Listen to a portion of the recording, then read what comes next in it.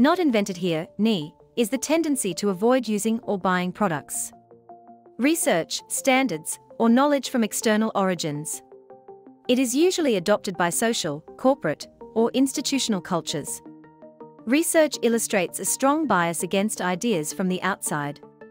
The reasons for not wanting to use the work of others are varied, but can include a desire to support a local economy instead of paying royalties to a foreign license holder, fear of patent infringement, lack of understanding of the foreign work, an unwillingness to acknowledge or value the work of others, jealousy, belief perseverance, or forming part of a wider turf war.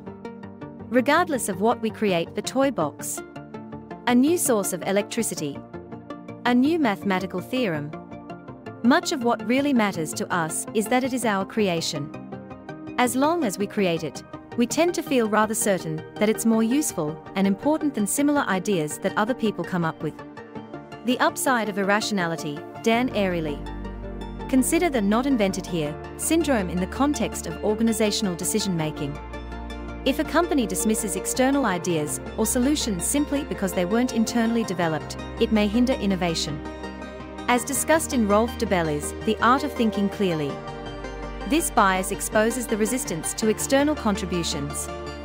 Dobelli's insights caution against this syndrome, urging organizations to embrace valuable external ideas and avoid stifling innovation due to an exclusive focus on internally generated solutions.